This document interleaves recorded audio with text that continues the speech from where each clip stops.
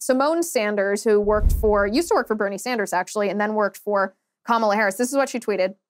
She said, literally told my team last week, if one went looking at the homes of any former presidents or vice presidents, they may find some proprietary material, because when folks pack up their entire lives very quickly and the folks packing are not pros at that job, documents can get commingled. This is not a crime.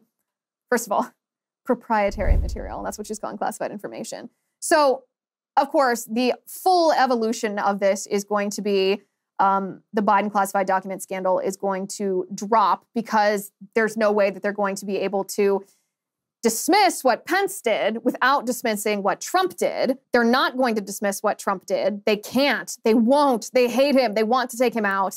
And they're not going to be able to say, well, Pence should be thrown in jail, and also argue that Biden shouldn't be thrown in jail. So the result is going to be, this is all going to be swept under the rug. Mark my words here.